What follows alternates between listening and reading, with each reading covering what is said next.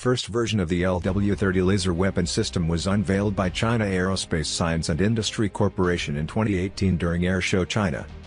The LW-30 laser weapon system is designed to provide air defense systems with hard kill capabilities against typical aerial targets such as unmanned aerial vehicles, as well as soft and hard kill capabilities against photoelectric detection and guidance equipment.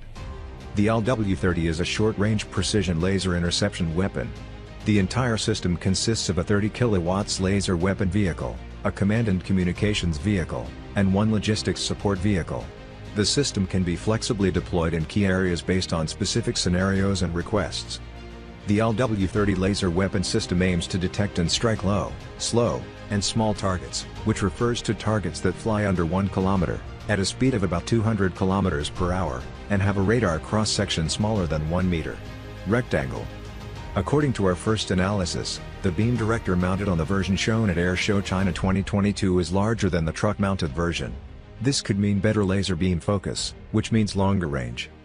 The LW-30 laser weapon system mounted on a China-made 6x6 truck chassis can offer the same mobility capabilities as the Belarus MZKT-6922. It weighs 22,000 kilograms with a carrying capacity of 12,000 tons. The truck is powered by a diesel engine producing 420 horsepower and can reach a top road speed of 80 km with a maximum cruising range of 800 km. The chassis has been designed to offer high performance in off-road conditions.